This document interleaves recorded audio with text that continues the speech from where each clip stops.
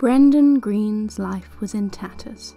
He was trapped, divorced, penniless, and alone in a foreign country with no hope of escape. Bit by bit, he was saving up what little money he could in the hopes of one day making it back to his native Ireland, but this goal still seemed like a long way away. In the meantime, the only thing that kept him busy on his long, lonely nights was video gaming. But even this was getting boring. He'd played Call of Duty over and over and over, and was incredibly tired of experiencing the same repetitive online match formula time and time again.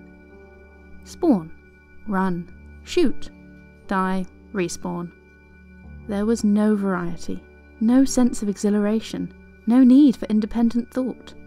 If only there was a video game that forced the player to be more inventive, where the match's scenario would change endlessly so that no two games played the same. The kind of game where your life mattered, and you couldn't just instantly throw it away and try again, so that you had to plan strategically without running and gunning your way through encounters with opponents. As he sat there, bored out of his mind, desperate for some kind of escape, Brendan made a decision. If his idea of the perfect game didn't exist yet, then he'd make it. And so, just like that, Brendan invented PlayerUnknown's Battlegrounds.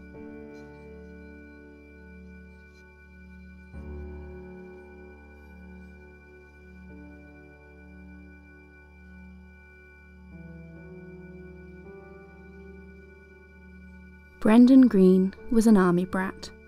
Born in Ballyshannon in Ireland, Brendan grew up at a military base called the Curragh Camp. His father would travel the world on assignments for the army, and would often come back with unique presents from his time away. One time, after a trip to Lebanon, Brendan's father brought the family back an Amiga 2600, and Brendan played happily. That said, as much as he enjoyed gaming, it wasn't ever a major part of his life. As the years went on, he played only a few rare games, every so often. He briefly tried the stealthy Metal Gear Solid, but this wasn't really his kind of thing. He preferred games that involved running and gunning, so put in his fair share of hours in Delta Force, Black Hawk Down, and America's Army, but ultimately lost interest in gaming altogether. For a while in university, he even dabbled with cyberpunk role-playing games, but this was always secondary to some of his other, more beloved hobbies. Brendan earned a degree in fine art, with the hopes of becoming a professional artist, but he soon learned that the Irish art market was fairly unforgiving for a newcomer. Instead, Brendan noticed the success that his girlfriend of the time was having in the field of graphic design, so he gave that a try. Freelancing as a photographer and a designer seemed to work pretty well for Brendan, so he kept working in an ad hoc manner for whatever clients he could find. He also had a deep love of music, which led him to set up a music studio with a friend, where he'd be in charge of band artwork and videos. Brendan floated between creative projects, taking himself into whatever field seemed to offer promise. It wasn't the most secure way to earn a living, but he didn't really have any other idea what to do. He was just one person, all by himself. Eventually, Brendan fell in love with a woman from Brazil, and followed her back to her home country in the hopes of getting married and starting a family. While all was well for a while, eventually their relationship broke down, and Brendan found himself divorced and alone, living hand to mouth without much to aspire towards. This time was perhaps the lowest in Brendan's life. He was a nobody, an insignificant speck of a man who'd scraped by without truly living, and without anyone nearby caring about him. He began saving money for a plane ticket to take him back to Ireland, but this was a long way off. As a foreigner without traditional employment, he was stuck watching the majority of his earnings disappearing into rent and bills as he whiled away his evenings without much to live for. And so, bereft of any other things to keep him busy, Brendan started playing video games. He embraced the latest Call of Duty and its quickfire shooting matches, although it never really felt like something that filled the hole that he was looking for. Eventually, a game called Arma 2 came out, and this was better, but Brendan was having ideas about building a game of his own. He was inspired by the Japanese movie Battle Royale, as well as the more recent Hunger Games novels, both of which featured a plot where combatants fight to the death as bloodsport for the amusement of viewers. Brendan couldn't help but think of how much fun this kind of experience would be in a video game. If matches went on for over 15 minutes, and if players only got a single life, they'd be forced to play cautiously, strategizing to avoid a death that would feel increasingly heartbreaking. The longer a player survived in a match, the more tense and exciting the game would become, and the more they'd feel desperate to keep going longer without getting killed. In his daydreams, Brendan imagined his game playing out as an e-sport, with a huge arena filled with spectators watching 50 or so players battling it out on rows of computers in the centre of the room. When each player was defeated, they'd have to stand up from their table and slowly make their way out of the room. It would bring the Hunger Games Battle Royale experience to life, in the only way that could possibly be considered humane. As he dreamed of the possibilities, Brendan started to consider actually building his game. After all, what was to stop him? Mods existed across the internet that changed the rules of different games, so he could, in theory, build his deathmatch game as a mod for Arma 2. If nothing else, working on this mod gave him something to actually strive for, something he could achieve on his long, lonely nights. And so Brendan set to work, teaching himself modding from scratch. The process was slow, but he had all the time in the world to work on it.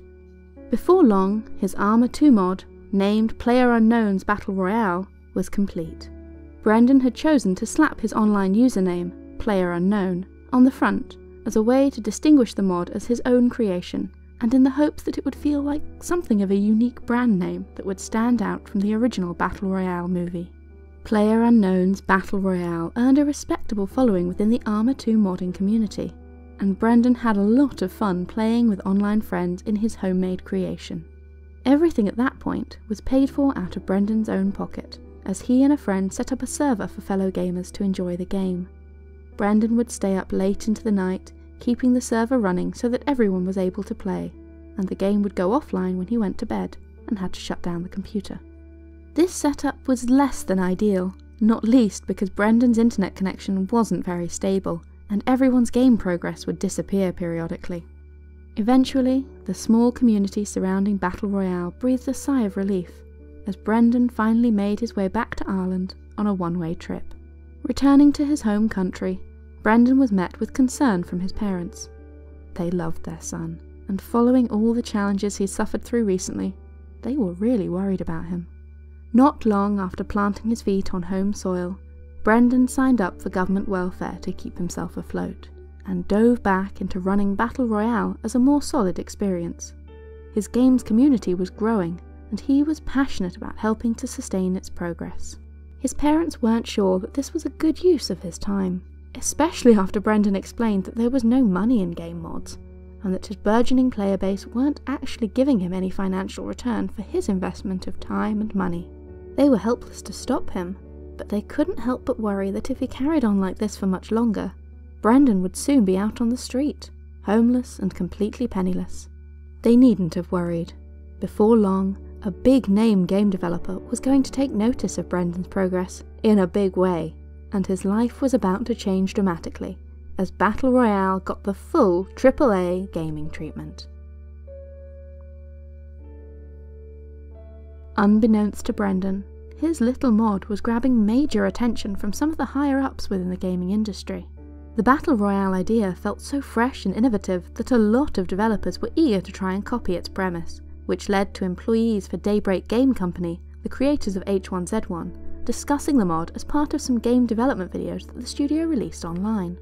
When Brendan saw this, he was thrilled. These industry professionals were taking inspiration from his game. He sent them a jokey tweet, suggesting that they should throw some money his way to help make their Battle Royale idea into something real for their game. To Brendan's immense surprise, that's exactly what they did.